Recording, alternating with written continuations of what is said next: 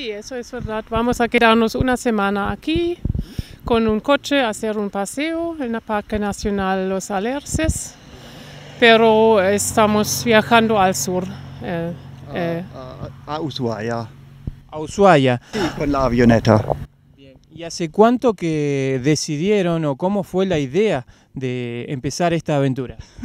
Oh, es un poco complicado. Somos pilotos hace 12 años y ya hicimos algunos viajes primero en Europa y después a Estados Unidos.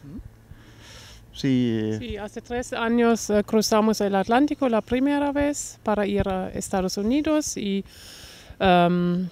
tuvimos 6 meses también para viajar en los Estados Unidos, sí. Una vuelta.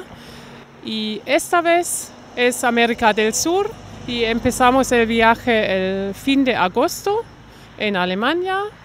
Y venimos a Alemania, Escocia, Islandia, Groenlandia, Canadá, Estados Unidos y después al sur, República Dominicana, Curazao, Brasil, Amazónico y después Bolivia, La Paz, Santa Cruz, Tarija y Argentina ahora, Salta, viniendo de Salta del norte, Mendoza, Buenos Aires, Bahía Blanca, Madrid y ahora Esquel y próximo El Calafate y Ushuaia y después vamos a cruzar a Chile y al norte.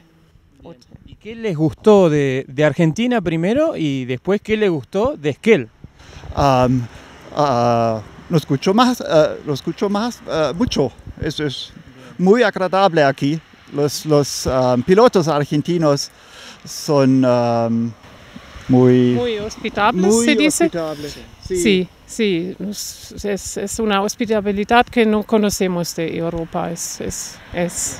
La gente es diferente y también el volar es diferente.